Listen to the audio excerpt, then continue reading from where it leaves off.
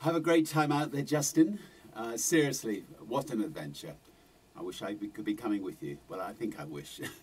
Anyway, we're all fascinated by Shackleton's story and everything that it embodies.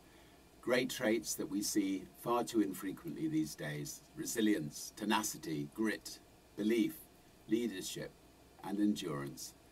They were the backbone of what explorers of yesteryear needed, and I see them in you too. You don't just bend the rules, but you recreate them altogether. I applaud you for that. In this day and age, it is imperative that the next generation know that everything is possible, and all you have to do is to believe in yourself and dream big. You don't learn by following safe, tried and well-groomed paths. Rather, it's bending the rules and taking risks where real growth happens.